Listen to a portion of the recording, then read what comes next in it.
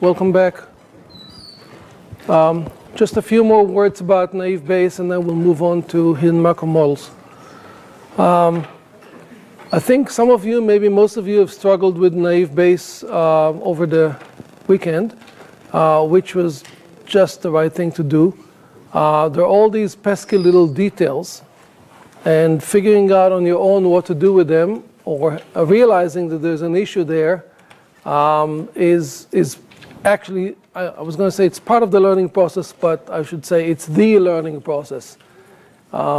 So it actually worked out well in other assignments too, where I gave you the basic idea, you had to work on the assignment, and we came back and discussed it. I'm beginning to like that. We might start doing it on purpose. Regarding naive Bayes, the main questions that came up on Piazza had to do with vocabulary, which vocabulary to use, what to do with new words, words that never occurred before. So let me go back to where I took a break, which is the smoothing estimation of the probability of individual words in individual topic based on the data. And there's a specific word here, given a topic or given a label in more general, since they're not exactly always topics. We start with counts. Count of the number of times this word occurred with this label, and divided by the number of times words occurred, all words occurred in the label.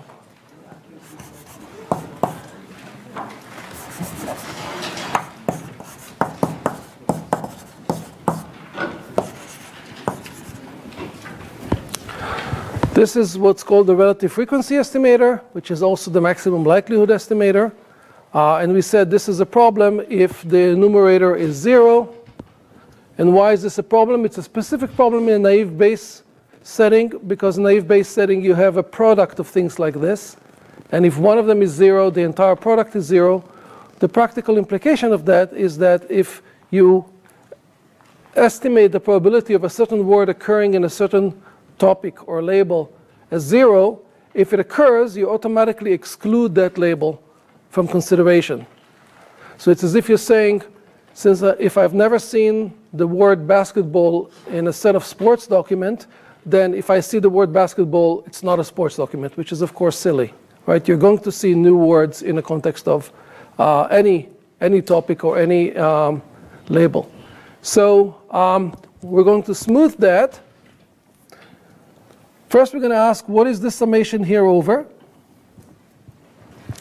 Are you looking at individual vocabularies for the different topics? The answer is no. You want to look at one vocabulary for all of them for several reasons. One is this is how you're going to get the zeros.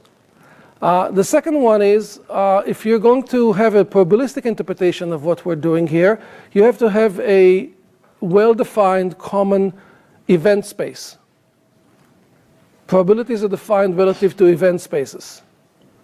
And the event space that you're going to define that's going to be common for all the topics is all the words that occurred in all of your documents, in all of your topics. I'm not saying anything that's new to somebody who's struggled with this over the weekend, but since I think your deadline is tomorrow night, if you haven't struggled with it, or if you are still struggling with it, so this is over the entire vocabulary.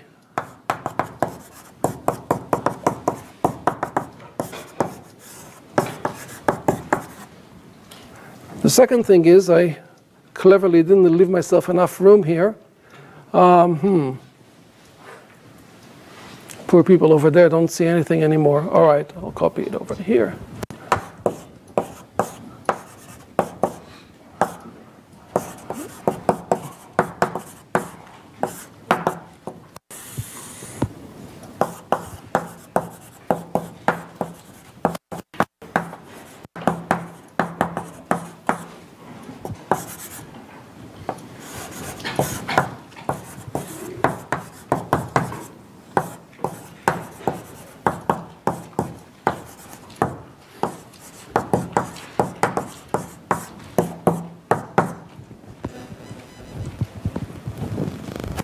Now we're going to use our pseudocount mechanism, and we talked about it in great depth, what it really means. I think the example I may have given in class was 1 here, or just in general put a k here. A fixed count, pseudocount for each possible word. You don't have to. If you have reason to believe that some words are more common than others, you can put a larger pseudocount. Another way to formulate it is as in Mitchell's book, not as a count, but as a whole probability distribution already normalized. It's equivalent. That's what he calls the M method, which is, I think, what you're using in your assignment. And now we want to normalize it here. If this is just a fixed count, which is effectively means interpolation with a uniform, well, not interpolation, but combination with a uniform, then we need to have a count here and the size of your total vocabulary here.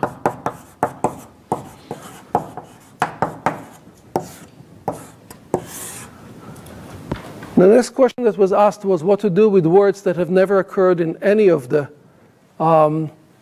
topics or documents.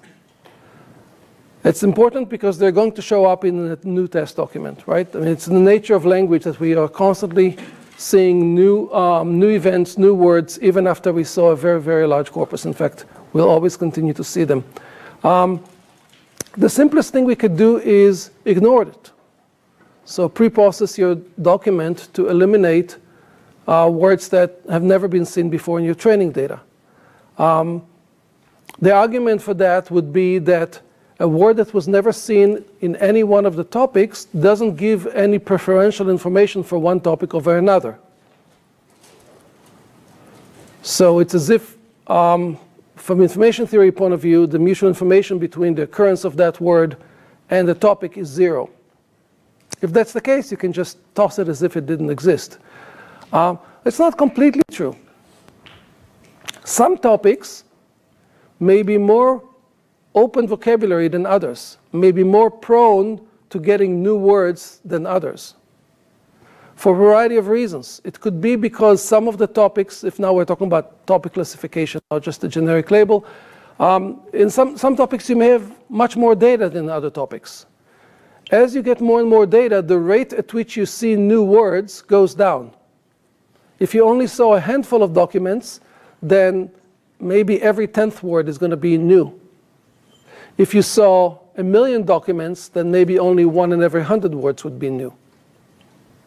It's a very well-known phenomena in language, but in other areas as well. So it could happen because there's an imbalance in the training data, and some topics are better trained than others, and therefore the rate, what we call the novelty rate,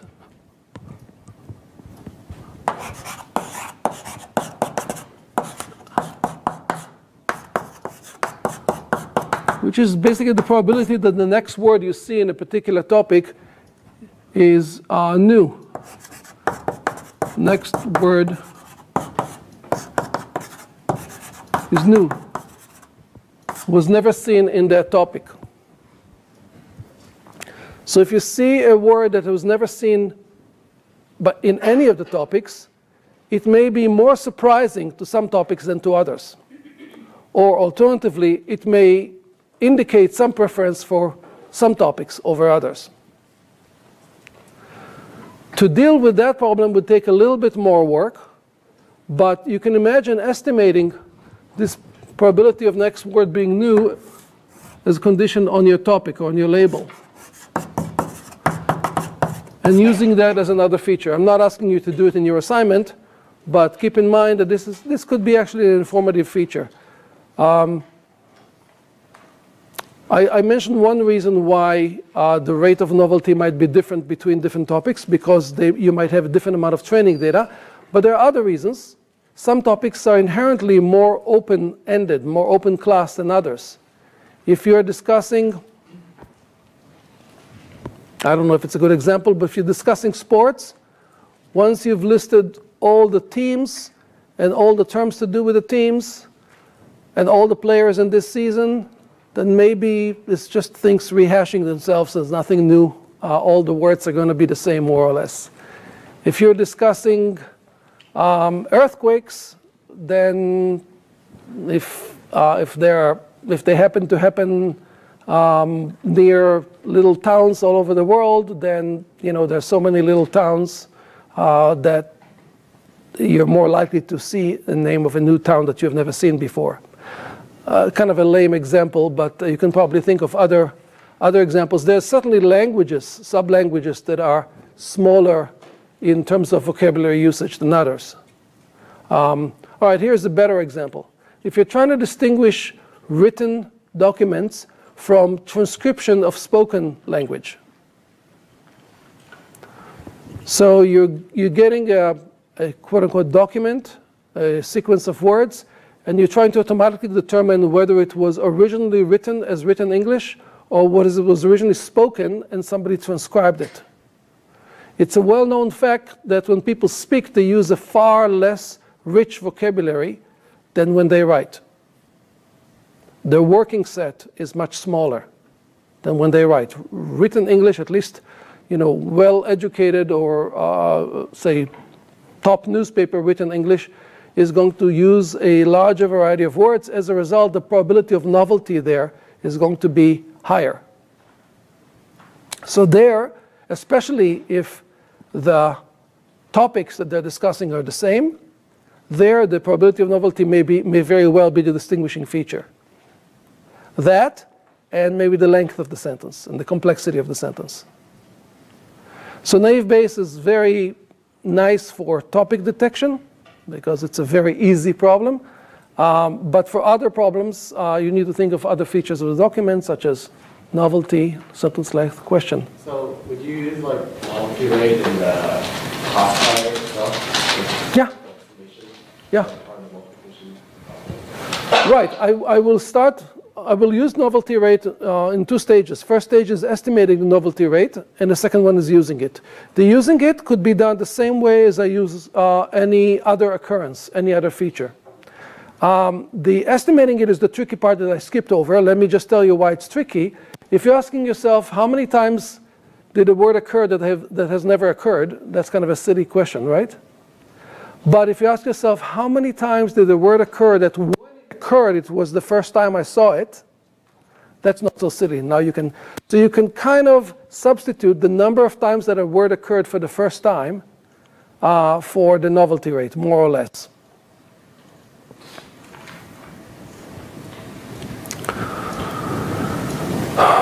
Any other questions that came up over the weekend? I'm trying to think.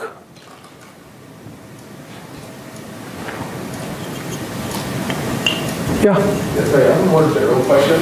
Uh-huh. So I've heard for natural language processing in general and text mining, obviously one way which we are learning is naive Bayes. Some people have also suggested using linear regression. So with like weights for the categories and then trying to train it based on the weights or something like that.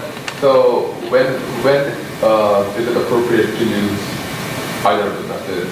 Like which scenarios, I guess? Linear regression. So linear regression would give you a number, right? And you're looking for a multi-way classification here. So one way in which I could kind of tie together, I'm not sure you mean by linear regression, is going back to Ronald Fisher. He came up with a method called linear discriminant analysis. And linear discriminant analysis,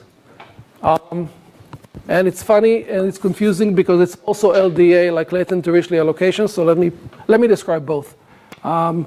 Linear or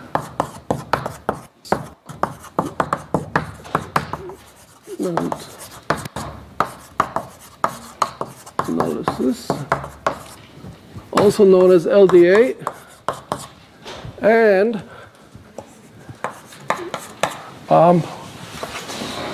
latent Dirichlet allocation.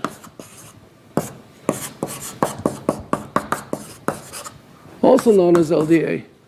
Drive statisticians crazy because LDA has been around for 100 years, and then come these machine learning wannabes and they take something else and they call it LDA. They mean completely different things. They're both relevant here, by the way. So what you were saying, maybe, I'm trying to make sense of it, maybe corresponds to this. And the idea there is, suppose I describe all the feature space in 2 dimensions. So remember, it's not 2-dimensional, it's 100, 1,000-dimensional, as large as your vocabulary. But let's say it was 2-dimensional.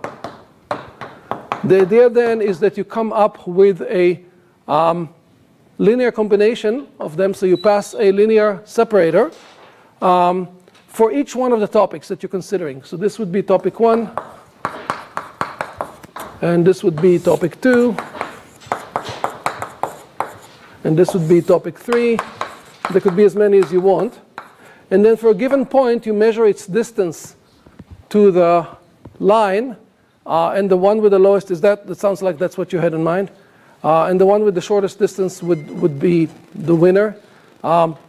This corresponds to an assumption of a particular assumption of noise on the covariates. So as if they come from a certain topic, and then they have a particular, I think it's always Gaussian distribution of noise.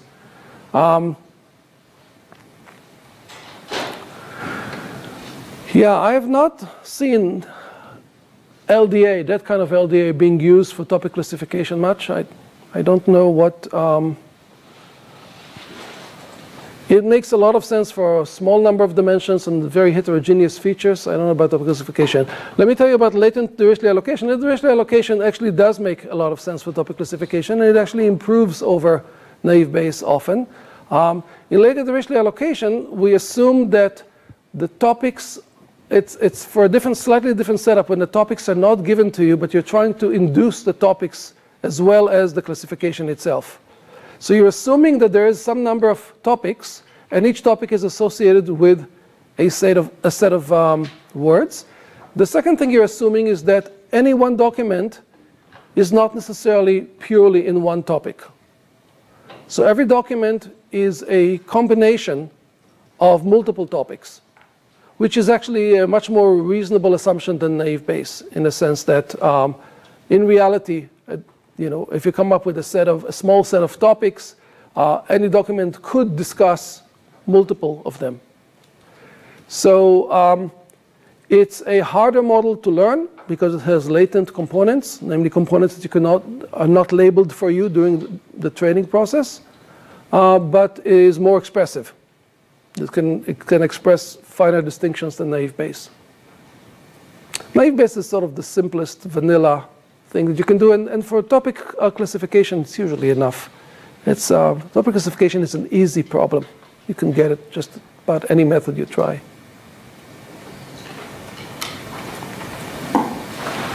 Yeah? About the formula, we have expressed the use factor with the k here. And when the k becomes 0, that means we don't do smoothing.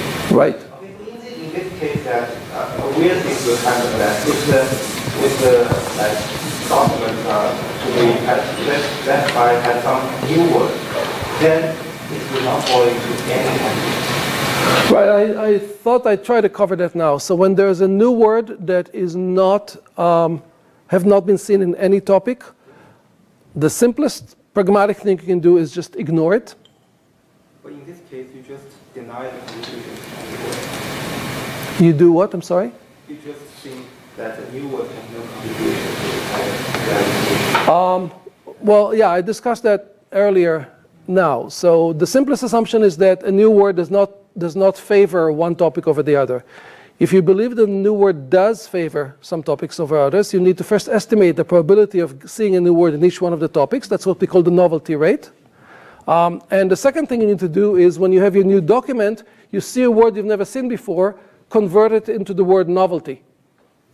Okay? So think of the word novelty as a word outside, or it's not a word, it's a separate, we sometimes call it the OOV word,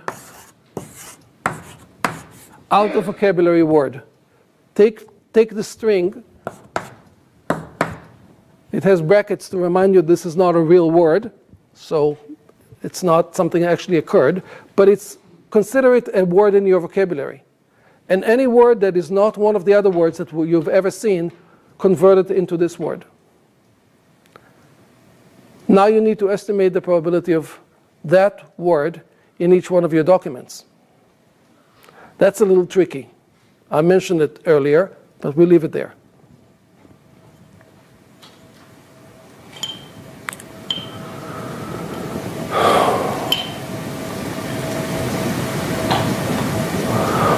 All right, shall we move on?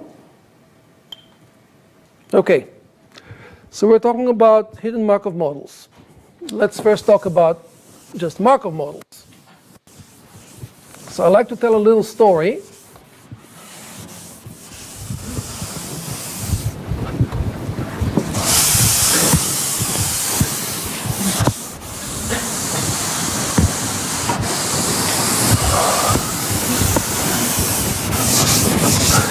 Imagine that you have an office at CMU that you come to every morning.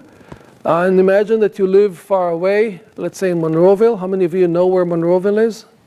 Okay. So if you recall, well, to get from Monroeville to CMU, you typically have to pass through a tunnel, Squirrel Hill Tunnel. Let us assume that every morning you drive your car from Monroeville to CMU, and you typically pass through the tunnel. That tunnel, as you well know, living in Pittsburgh, is subject to repairs. So it's not always open. Most of the time it's open. But on occasion, it is semi-open only. It has only one lane in each direction because they're fixing the other direction. And on even more rare occasions, it's closed completely, in which case you have to take a detour. So you being a nerd, you keep statistics of the state of the tunnel over a long period of time, let's say a year. So state of the tunnel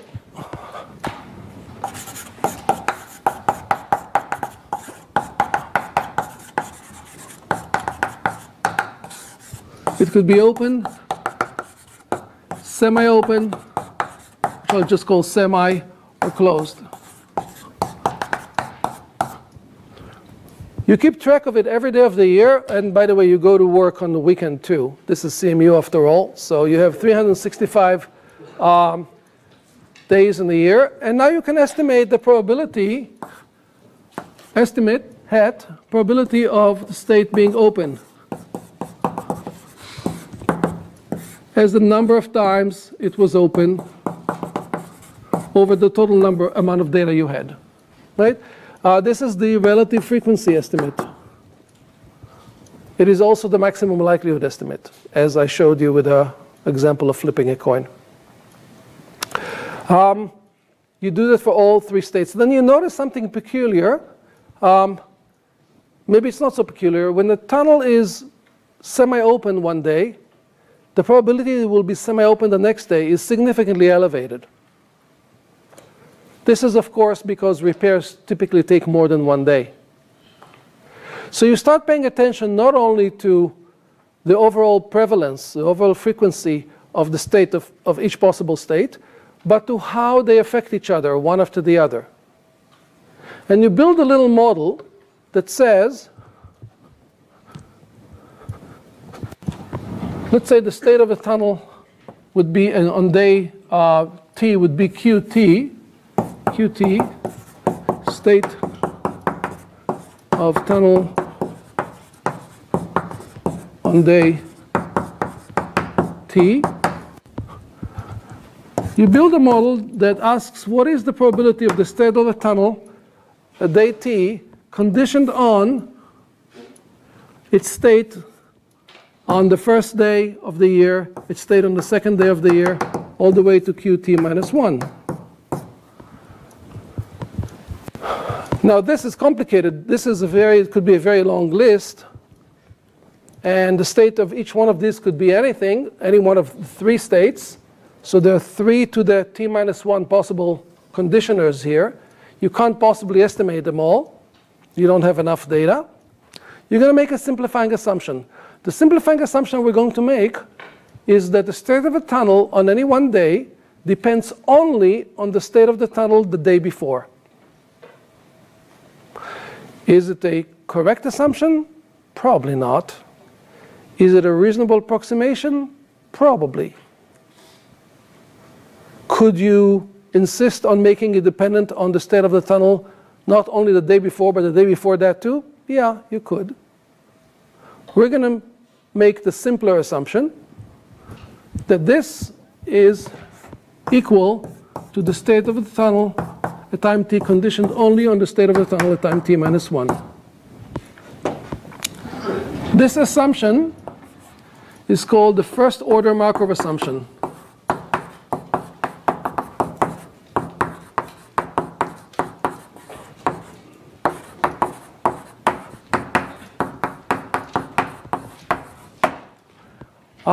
As you may guess, the second order Markov assumption is the assumption that it depends on the last 2 days, t minus 1 and t minus 2.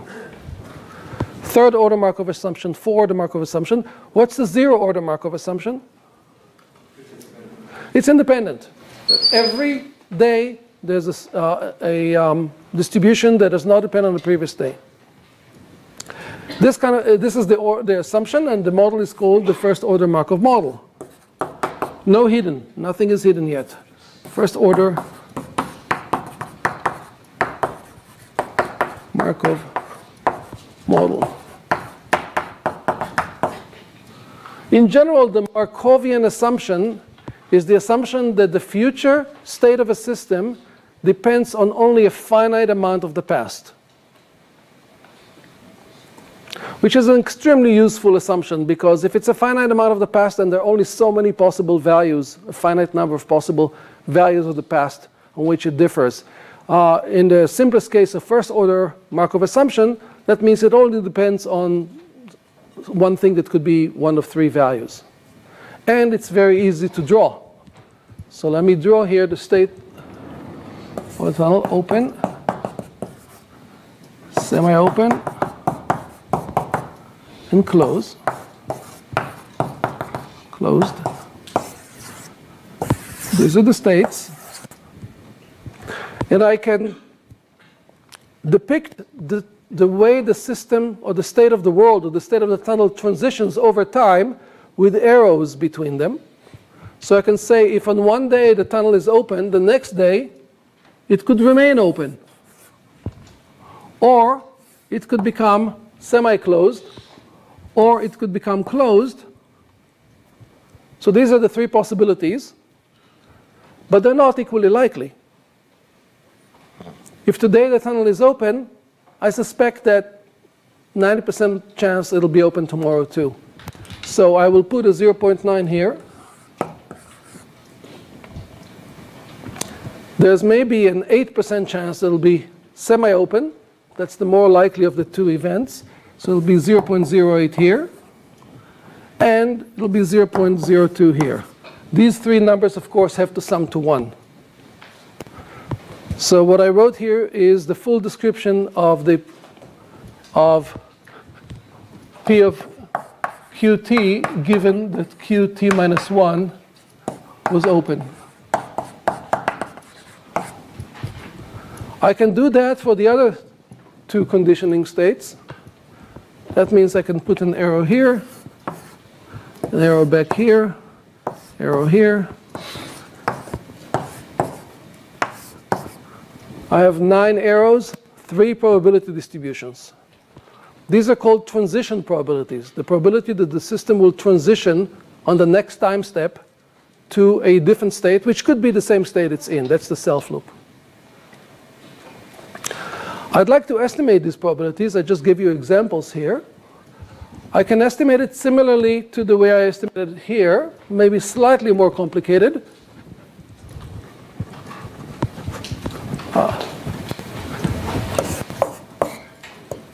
Estimate, not the real thing. Qt being a particular state, let's say state J. So the states vary over open, closed, and semi. Given that at time t minus 1, the system was in state I. So I and j vary over 1, 2, 3, open, close, semi. And estimate that with Gesundheit count of how many times I have seen state I transitioning into state j in my training data, divided by how many times I've seen state I transitioning into anything in my training data. This is my relative frequency estimate. You can think of other estimates, but this is my simple relative frequency estimate. Why did I write here transitioning into anything as opposed to just how many times I saw state I? Because if state I was the last state in my sequence, then I don't know what would come after it. So if I did it over a year that has 365 days, then I really don't want to count the last day of the year in the denominator because it didn't have a chance to show up in the numerator either.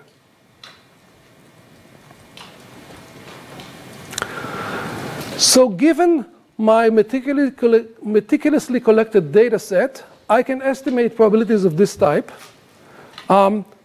I might run into zeros or into the need to smooth. For example, this closed state might be rare.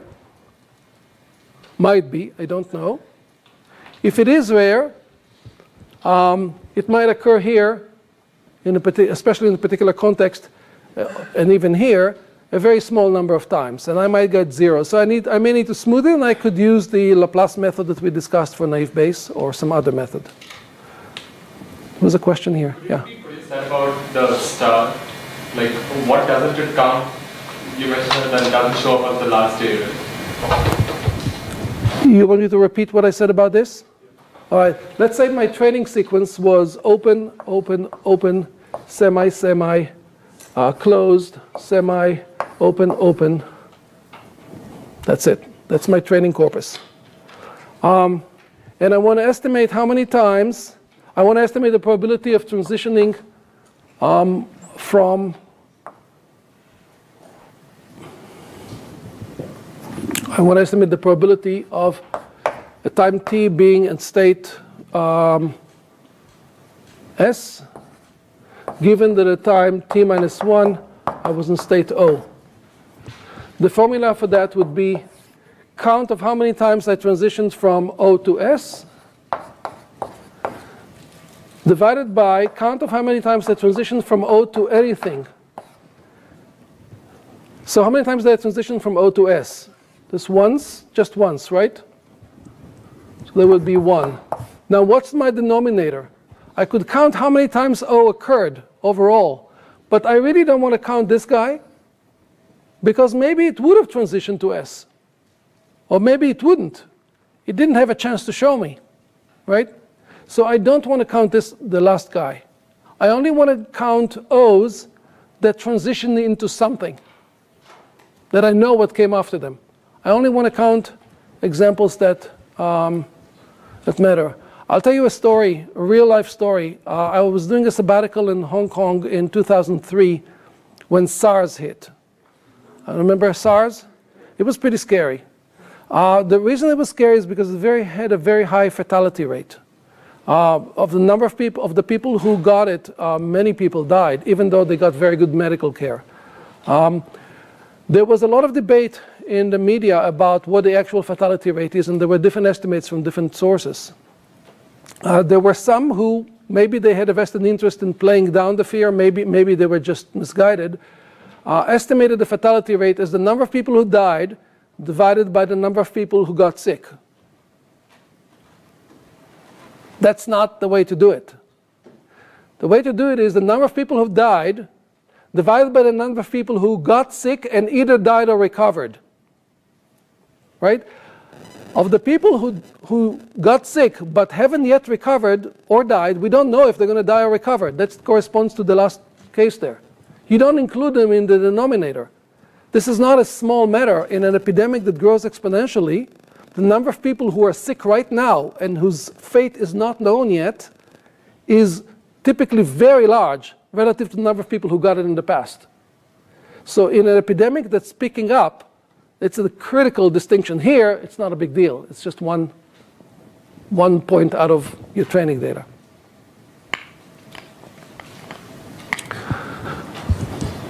Okay. So we may need maybe smoothing.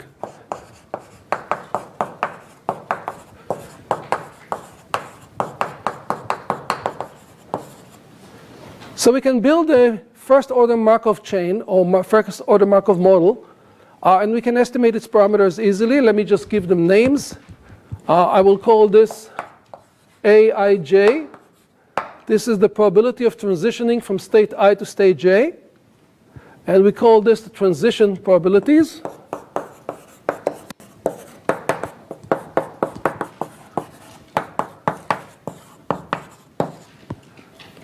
And I will also use the big letter A as the matrix of the Aij's. So it's a matrix, a square matrix of n by n, where n is the number of states, in our case 3. Not much more for me to say now about Markov chains. They're very, very simple.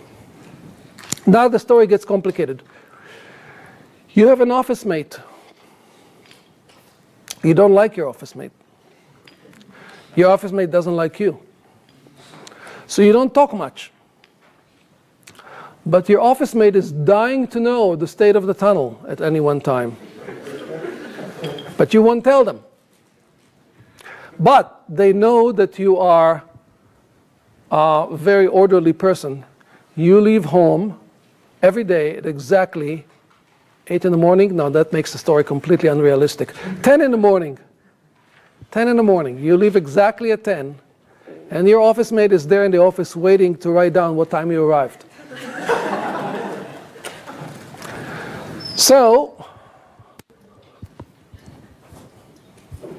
let's leave this on. I'll just erase this. Because they know that you leave at 10 in the morning, knowing what time you arrive gives them your travel time. So let us assume that your office mate has your travel times for the entire year.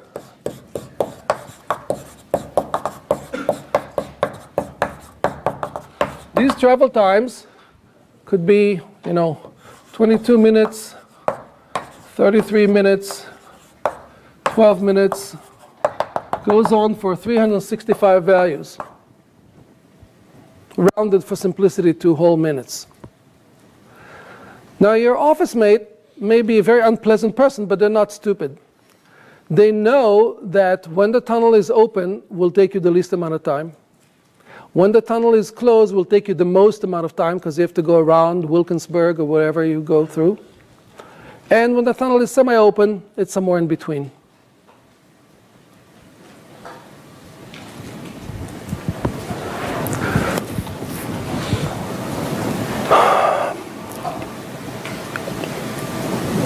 You also keep track of your travel time, of course. So you're in a better position where you already estimated transition probability matrix. You can now also attach your travel times to the state of the tunnel. So this is you. Maybe I should use a different color. I don't have a different color.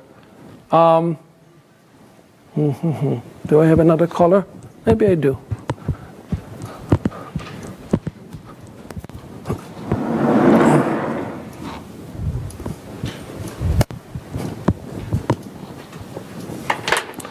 There we go. White is available to your office mate. Blue is available only to you. Tunnel was open here, open here, open here, closed, semi-open, semi-open, open, closed, open.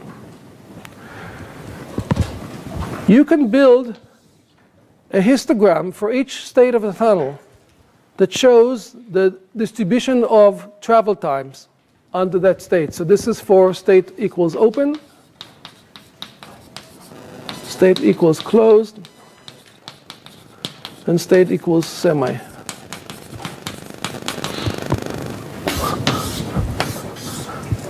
These are minutes, or time in general. Time. T.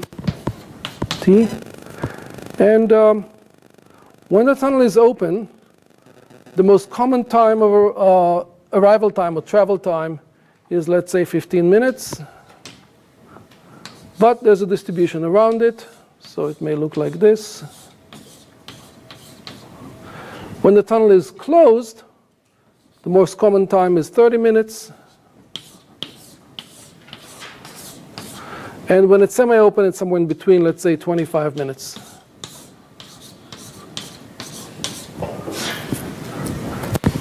You have a finite sample of examples for each case. And you can build a probability estimate for travel time for each one of them. You don't want to use the histograms as they are because it's a small amount of data. You want to smooth it maybe. Maybe you put a Gaussian on top of it. But Gaussian is a little crazy because it will extend beyond 0. And you can't travel in less than 0 time. In fact, you can't realistically travel in less than 5 minutes, let's say. So you may want to chop it off here. Or maybe you don't smooth it. Or maybe you smooth it by just smoothing in a certain area. You make some kind of assumption about smoothing. It's not important to us in this case. You smooth this one, you smooth this one. And now you have something I'm going to call B. I'm going to index it with J, which is the state, and O, which is the observable. So I'm going to make a distinction now. Observable is what both you and your friends can see. State is what only you can see. So the state is only known to you. The observable is known to both of you. And the observable in this case is travel time. Travel time.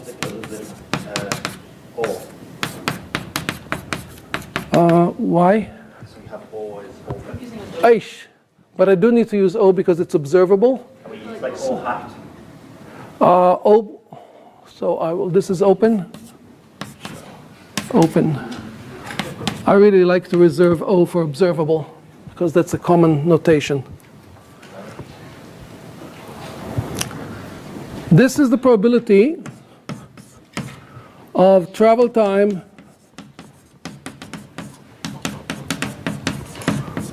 being O, conditioned on travel time on day. I use time here, I use T there, not good. I'll just call it travel time. Or just travel. Travel, it's minutes. I'll call it minutes, minutes. My apology. Minutes.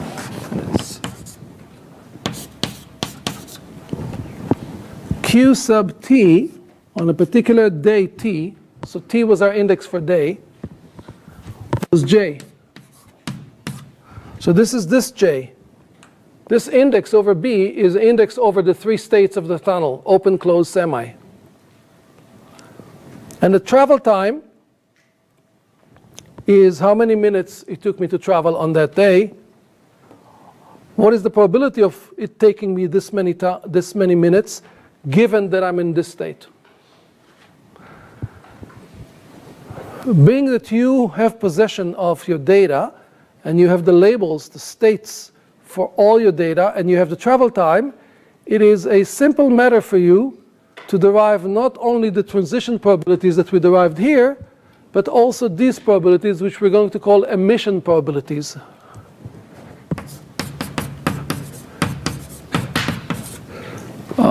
Emission is 1M.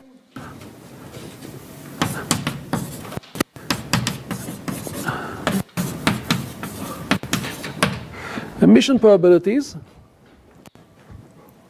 These are, in this case, 3 different probability distributions, each one of them over however many minutes are reasonable. I will take these 3 B's and put them into a single, and I should make this also blue because this is available only to you, right? B is going to be the set of B's. So this is not necessarily a matrix. This is an array of n different probability distributions. Each probability distribution is over in some specified set of possible values, number of minutes it takes you to travel.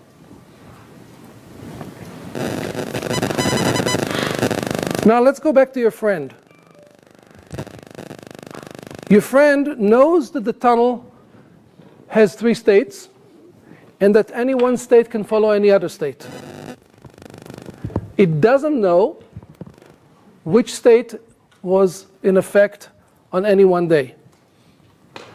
He also doesn't know this, and he doesn't know this.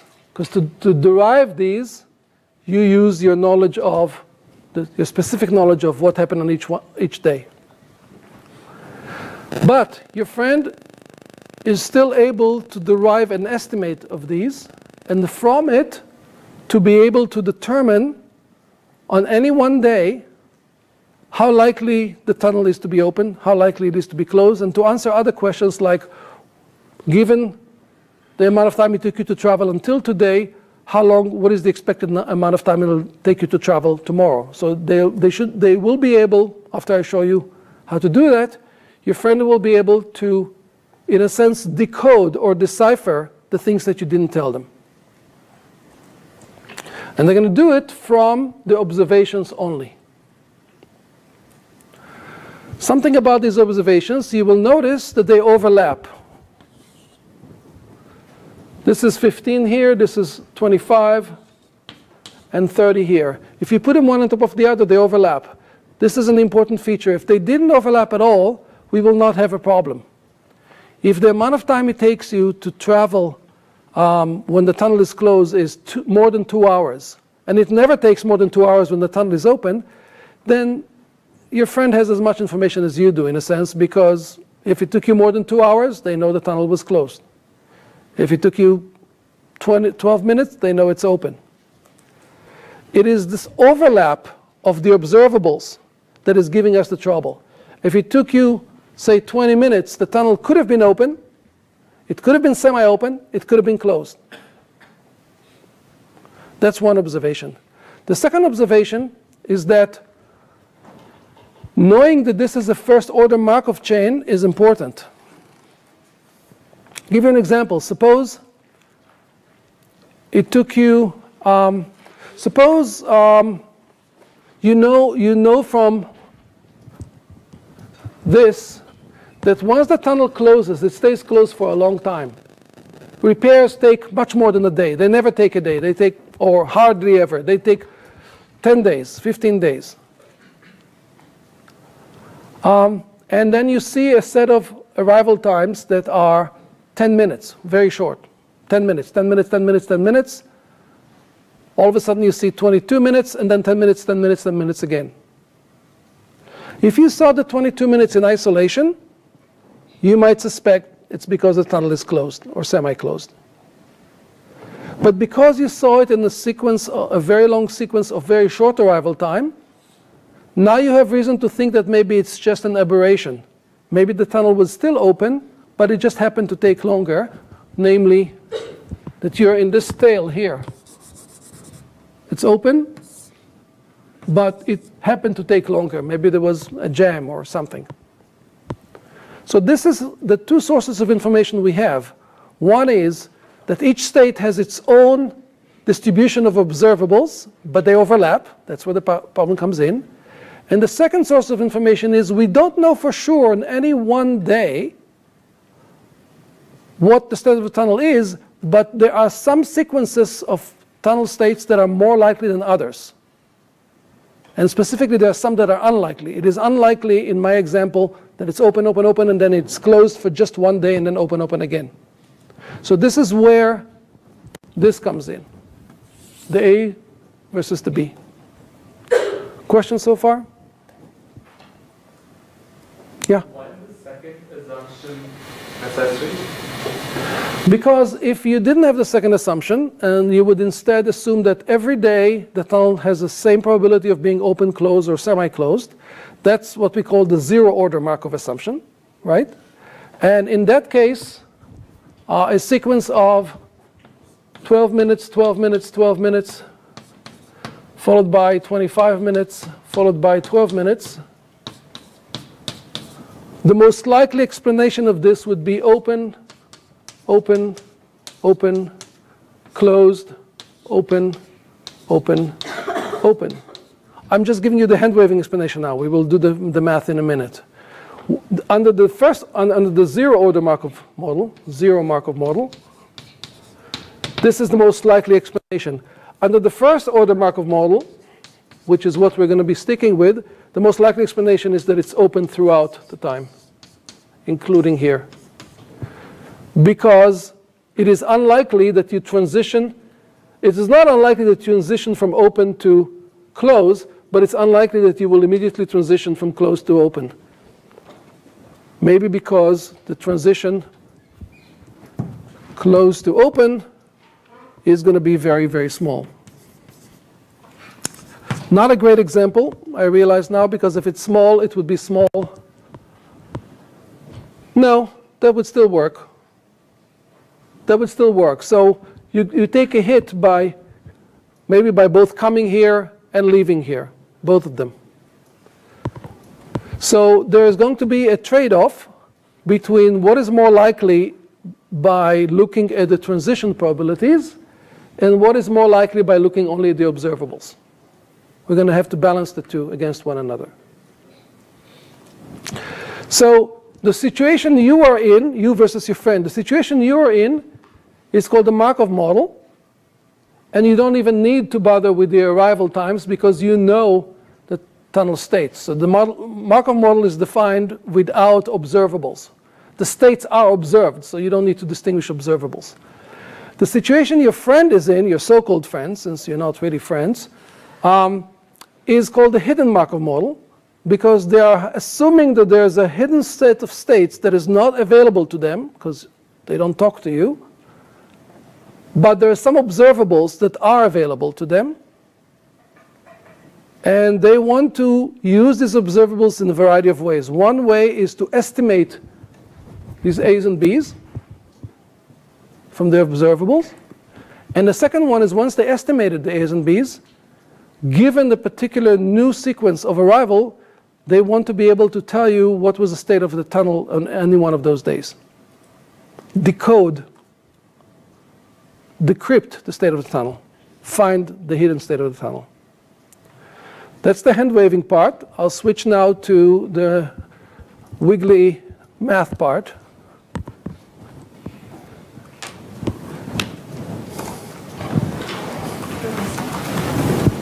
Question? I'm sorry?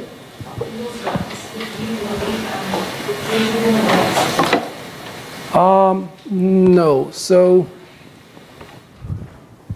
on the x-axis we have the number of minutes it took to travel. On the y-axis we have frequency or count.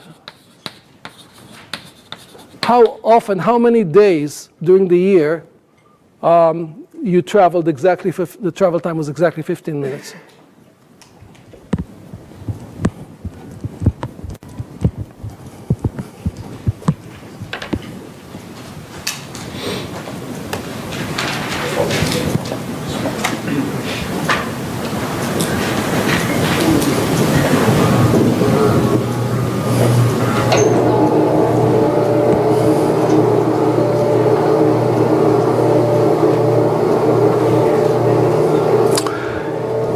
HMMs have a lot of notation associated with them, a lot of letters.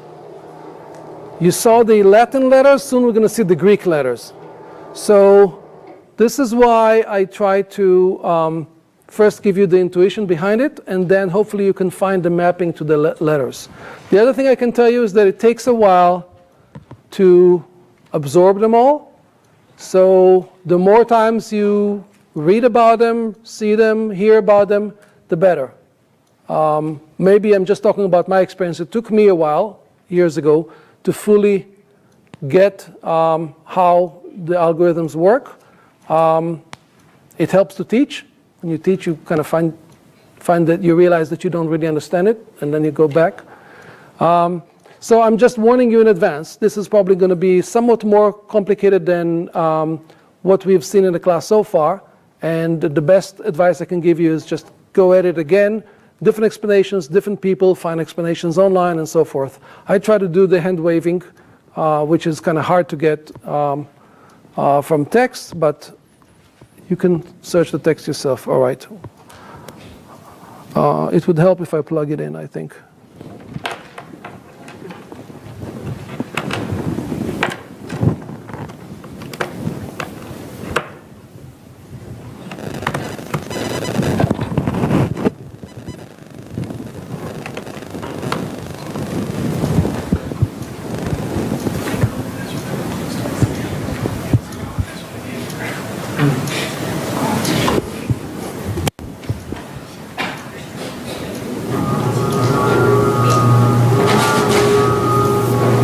Okay, so now we formalize it a little more, but I try to stick to the same notation.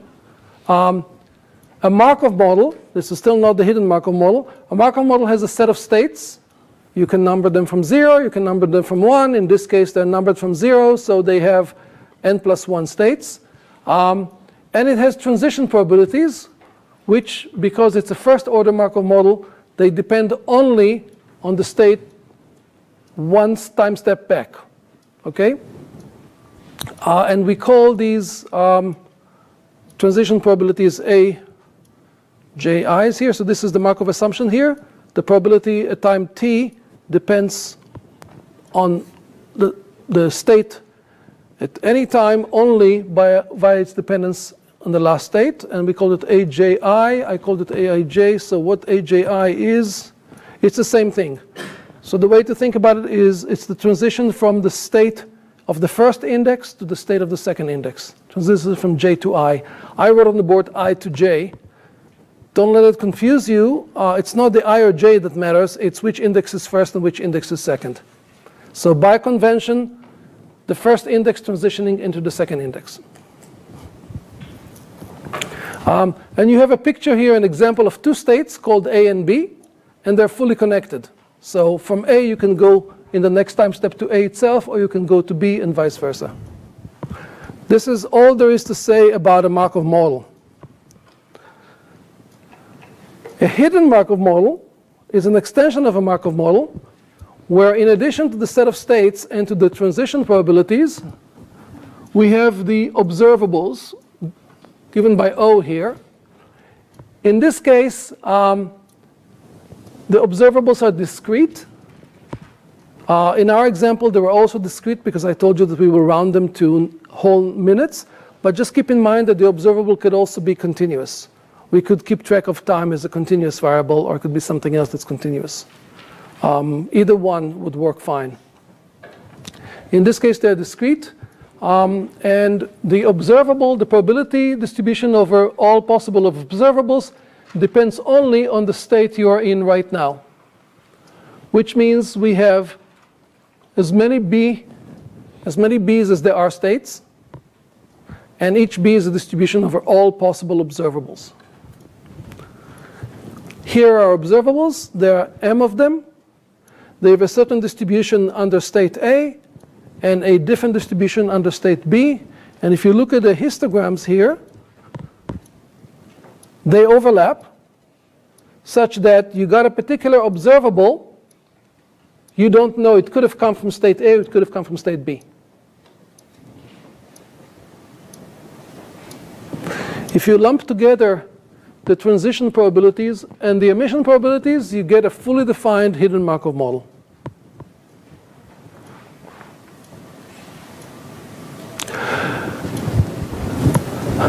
And now, there are three things you may want to do with a hidden Markov model.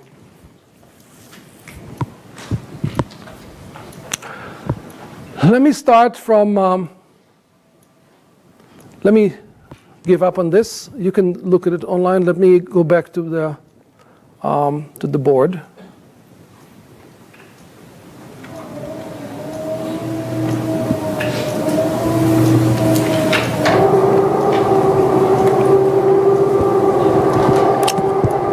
Let me talk about the three things you might want to do.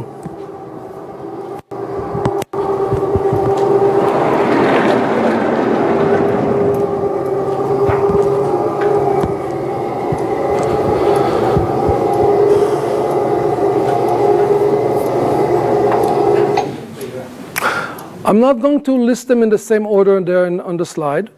I'm going to list them in the order in which I want to discuss them. Okay? So the first thing you might want to do, suppose somebody handed you a hidden Markov model. So given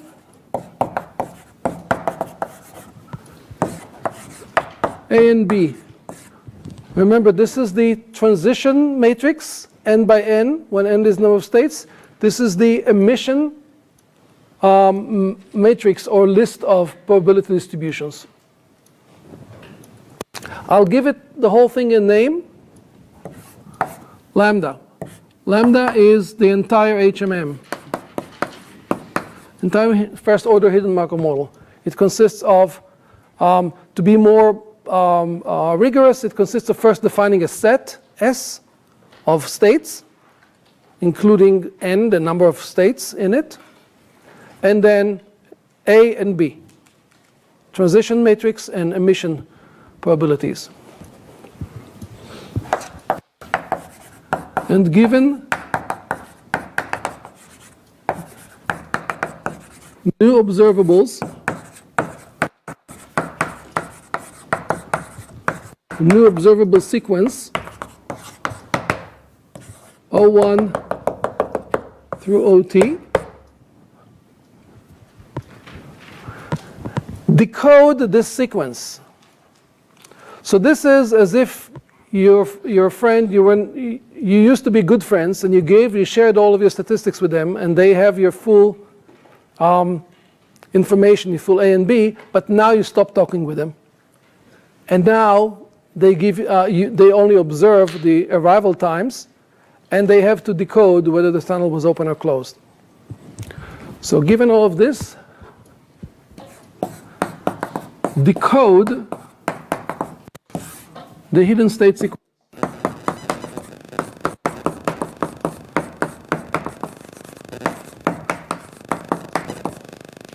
State sequence corresponding to this one, call it Q1 to QT. Mathematically, this would be, I'll use the notation that the big Q is a sequence of little q. So the winning hidden state sequence is the one that will maximize for all possible state sequences q the probability of that state sequence given the model and the observables. Let's get familiar with this terminology. The big letters, big O, is this sequence. Q is this sequence. And lambda, I could put 2 bars here because it consists of this matrix and this kind of matrix. So what we have here is, given the model and given observables, figure out the most likely state sequence. Now when I say decode, it might be too strong of a word. Decode kind of implies that you figure out the truth. You won't be able to figure out the truth. What you could figure out is what's most likely to be the truth. These are, of course, not the same thing. My favorite example is, if each one of you buys a lottery ticket and I buy 2 lottery tickets, who's the most likely person to win the lottery? I am. Am I likely to win the lottery? No. Okay? So most likely doesn't equal likely. And what we're doing here is just likely. I'm sorry, it's just most likely. It doesn't mean that we're going to get the truth here, because there are many, many possible sequences. We're going to find the one sequence that is most likely according to the model and the observation, but it doesn't mean that it's the right one. In fact, it's quite likely that it's not the right one. If everybody in the country buys a lottery ticket and I buy 2 lottery tickets, I'm extremely unlikely to be the winner, even though I'm the most likely person to be the winner. All right, so this is called the decoding problem. I won't give them numbers so I don't confuse you with the slides. I'll just go to the decoding.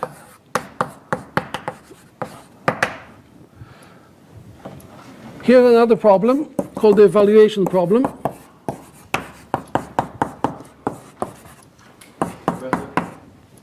Sorry, could you just repeat what the double hat on lambda means? Oh, I was being a little cutesy. So a single hat is a vector. Okay. So a matrix is a vector of vectors, so I put double hat. So that explains the double hat on A.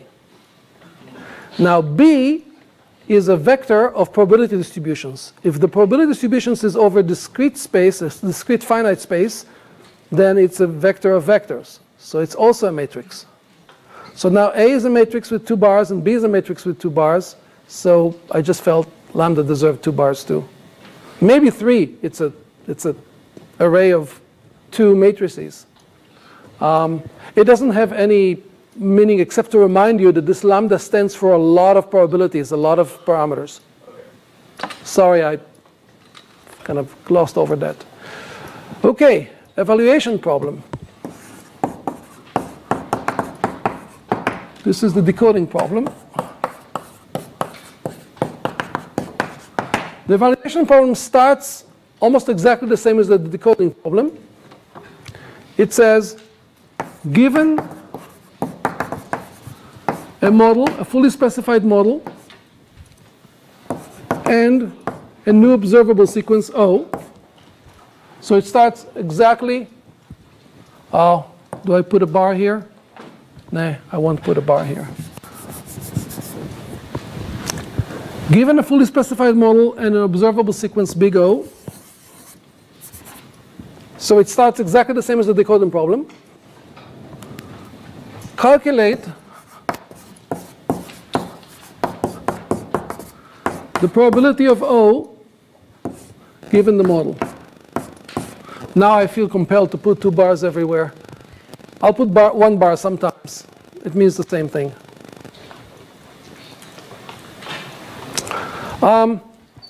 It's basically saying, given us an observable sequence, how likely is it to come from this model? Why would anybody need that?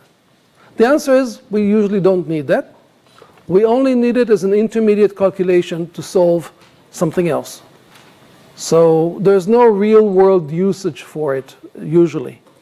There is definitely real-world usage for the decoding problem. If you build a hidden Markov model and you get some observables, you may want to know the most likely hidden state sequence that it came from. But to know the probability of some observables, if they already occurred, you may not care what the probability is. They occurred already. But we're going to solve it anyway. Let me rewrite this as summation over the probability of the observable and the unknown, the hidden state sequence, all given the model.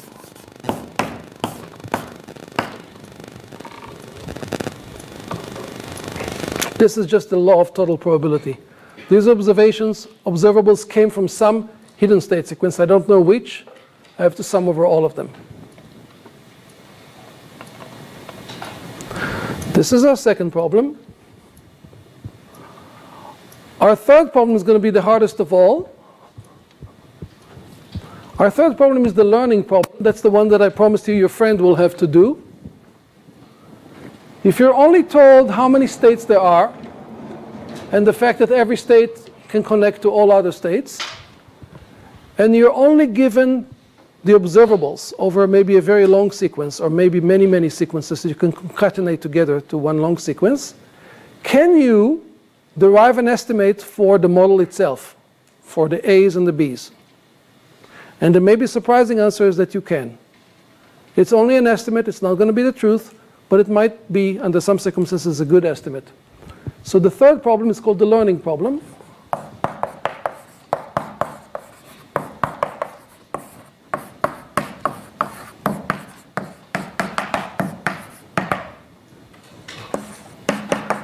Given only n, it's a number of states. So this time you're not given the full model.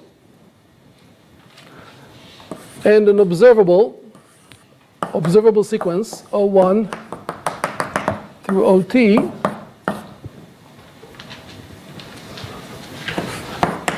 estimate an HMM model. Estimate is another word for learn, right? HMM model, lambda. So estimate the transition matrix and the emission matrix.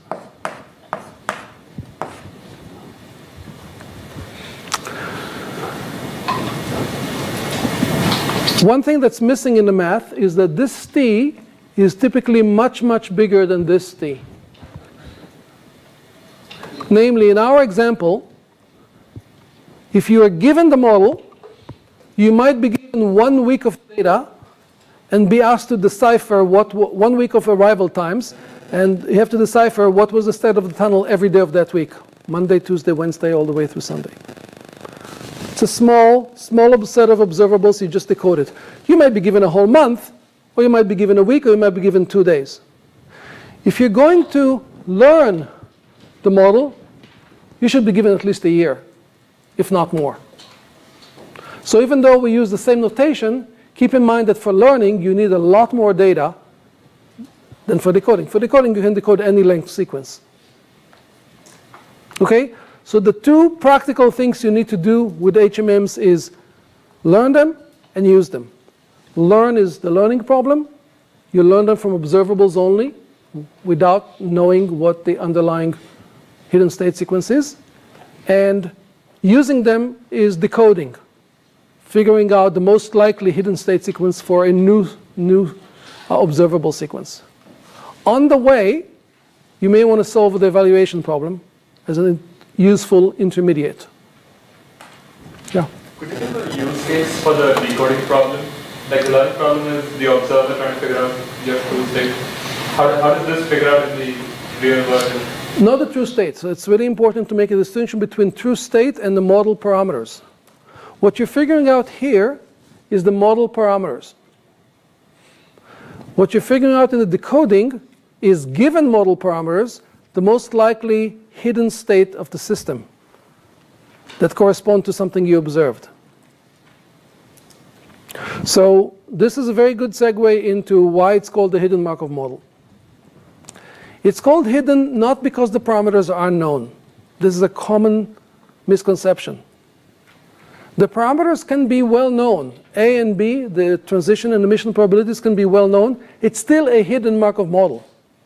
The reason it's called hidden is that when it operates, when it describes a system, the state of the system at any one time is hidden from you. What is observable to you is only the observables, the arrival times. You can be in a situation where the model is not known to you, in which case you have to use the learning process to learn it, to estimate it from data. Or you can be in a situation where the model is known to you, maybe even you derived it yourself. So think of the story of you and your friend. Both of you are dealing with the hidden Markov model now. The difference between you is that you, as the person who actually did the travel, can estimate the transition and emission probabilities much better using relative frequency.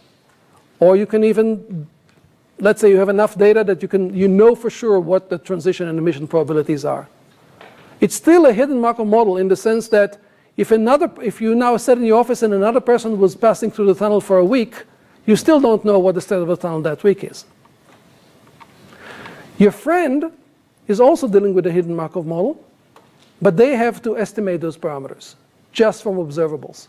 So the difference between you and your friend is not in that it's hidden to one of you and not the other. The difference is that you have labeled data that was labeled with a hidden sequence, labeled training data, and therefore it's easier for you to estimate the transition and emission probabilities than it is for your friend. It's still a hidden Markov model for both of you.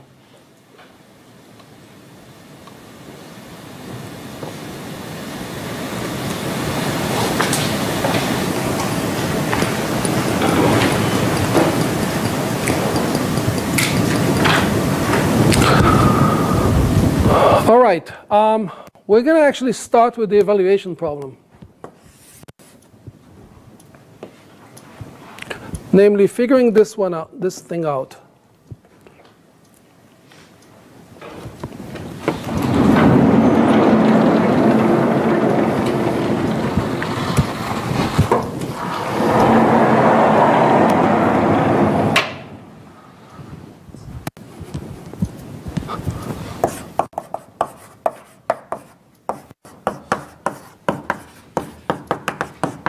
I'll repeat it here. Given the model,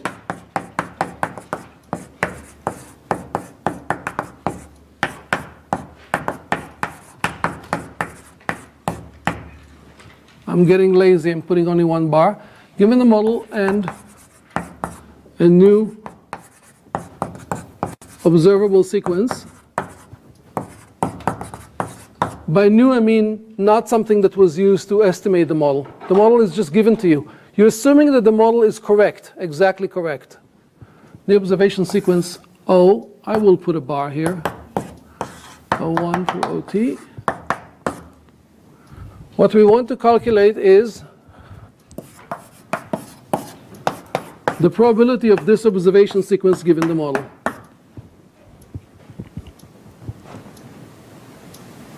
Very simple. How would we go about it? I already hinted to it over there. I'm going to start by using the chain rule, not the chain rule, the law of total probability, to open it up as a sum of all possible hidden state sequences. So when I observe some observable sequence, it could have come from, in principle, from any possible hidden state sequence. So I have to sum over all of them, because I don't really care in this particular problem what the hidden state sequence is. I just want to know what the probability of seeing these particular observables is. Now the reason I write it this way is because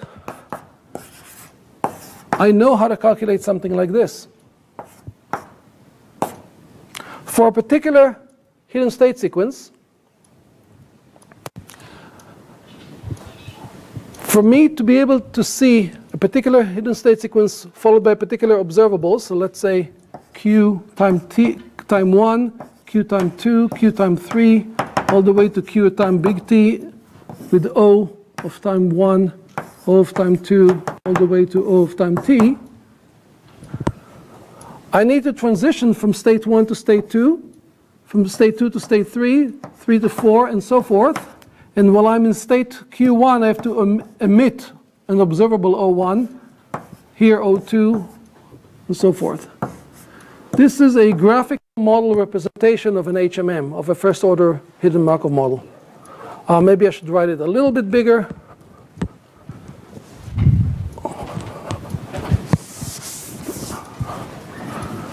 Q1. Oh, didn't realize we're out of time. Thank you for reminding me. My request to you is go over the slides, go over the paper that's linked to online, go over any other source. The more you see the stuff, the easier it would be to get. And don't get overwhelmed, it'll eventually fall into place.